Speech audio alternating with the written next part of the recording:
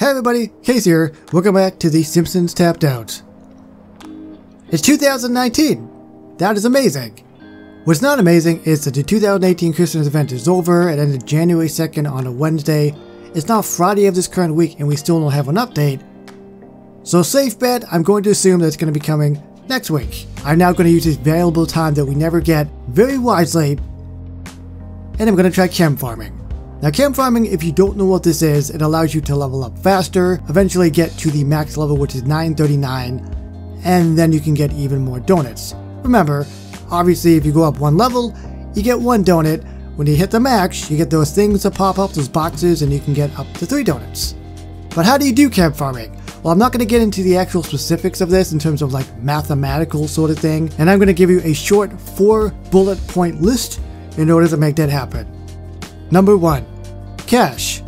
You need money to do KEM Farming, and the easiest way to do that is to put characters on quest. Now 4 hours is absolutely perfect because it lines up with the actual KEM Farming.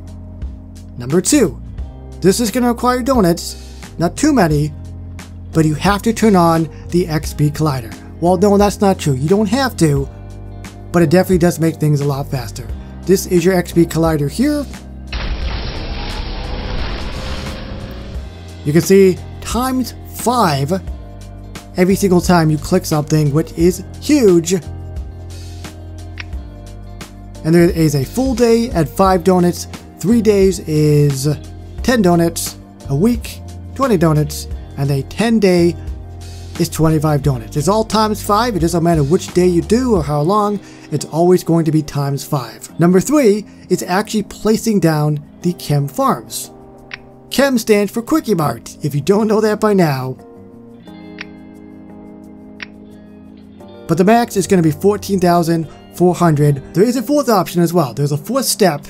It does require your bonus percentage, but this is something that, especially when you're leveling up and you're not at the max level yet, I would not worry about it. Now the way to actually get your bonus XP up faster, first of all, this is where it is. It's in the very center there. Total bonus from conformity and decorations for me personally is 440.95. The ways to get this, the easiest way I think would be the Springfield Heights. Every time you expand one of the beach houses or max out one of those buildings, and you know how you upgrade them higher and higher, you get a lot of XP for that. I've placed them all down over here. Well, most of them anyway. And if you want an idea of how this really works for percentages, we're going to store the valet parking, which is maxed out. And you'll see, this gives me 3%, which is pretty awesome. So mine was at 440, this would be down to 437 now. And when I place that back down, it should be 440 again. Yeah, right there, 440.95. So that is one way. The second way is going to require donut, and it's very slow. But if you buy the Mr. Burns mystery box for 6 donuts, I just have to find it. There it is right there. It'll have a chance of giving you premium items. Some of them give you a bonus. 5% for a premium item is not very high. But for example, you could probably get something in that mystery box like the Channel 6 News van, which gives you 2%, which is awesome. Some of the billboards do as well. Radioactive Man, 0.75.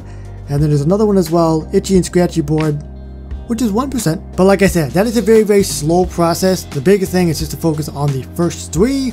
Cash, turn in the XP Collider if you can, and then do the actual KEM Farming. So this is all of my Quickie Marts. But with the thing flashing down below, we're just going to start clearing some of these, or should I say, placing them down.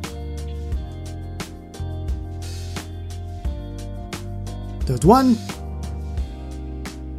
3, 4, 5, 6,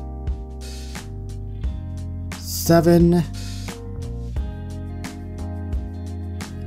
I think that was 8 of the Quickie Marts to level up. Let's just try again. 1, 2, 3, 4, 5, 6, 7, 8. It cost me 9 quickie marts to level up. I think that's okay? I don't know. Because my bonus before I started recording and placing all the Springfield Heights stuff down was only 306. And it was costing me 12 quickie marts to level up. Now that I'm up to 440, it's costing me, I think, 9 quickie marts. So that's 3 less. Remember, 14,400 times 3 is, I don't know, 50, 60,000 that I'm saving every single time I level up, which is pretty decent, I think. Now let's just double check what it costs to actually sell one. 3,600.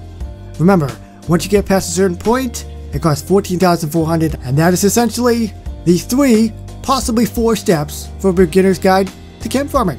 Again, I don't know all the math behind everything. If you want to know stuff in more detail, there are a ton of posts out there, especially on TSTO Addicts.